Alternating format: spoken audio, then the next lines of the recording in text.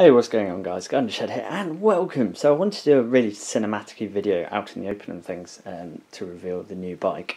Unfortunately, I didn't have time this morning, then it got filthy, so I couldn't really do one, but I've just cleaned it, but now it's dark outside. So, here is my new bike.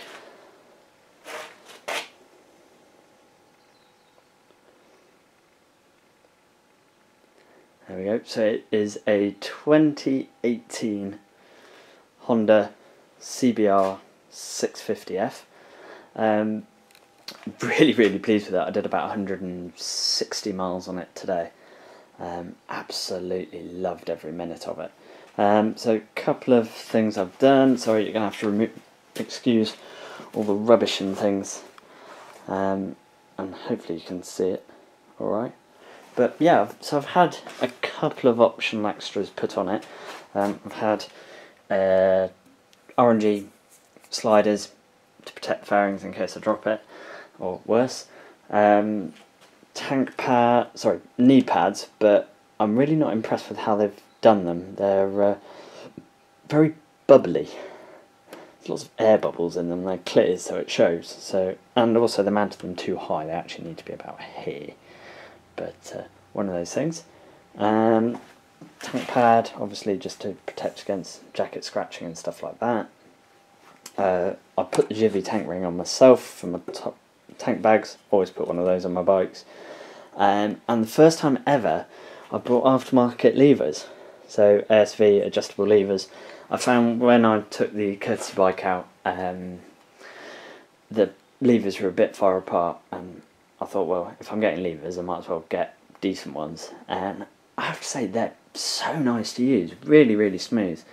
But yeah, so really happy with it. Still running it in. I did I think it was about 140, 150 miles today on it. Really comfortable, surprisingly so, which is great. Sounds nice. Obviously I can't wind it up just yet. I've got another 450 miles to do before I can do, but hopefully next weekend I should be verging on that, and then book it in for its first service, and go from there. But really pleased with it. The only thing is, the red, it's a bit like the green on the Kawasaki, the red just doesn't show up on the camera very well. I don't know if I could focus the camera and it'll make it any better, but yeah, really pleased with it. Such a stunning bike. And I think I've said before, my V-Strom, I didn't really sit in the garage and just stare at it, whereas this, I got it and I just absolutely love the look of it. Really nice, so pleased with it. But I wasn't getting on with the V-Strom, I wasn't loving it, and if you have something worth quite a bit of money, there's no point in having it if you don't really love it. So yeah, really happy, and can't wait to be able to open it up a bit. It's a proper little screamer. So yeah, other than that, all good. Oh, I had bobbins fitted to the rear for a paddock stand. I need to actually get a paddock stand.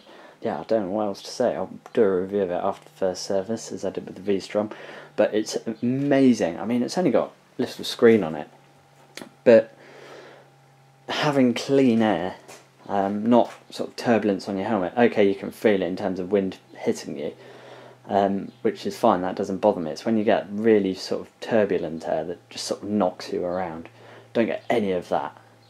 So really impressed. But yeah, there we go. All very shiny and new. It did get very dirty. You can see by the state of the rear tyre.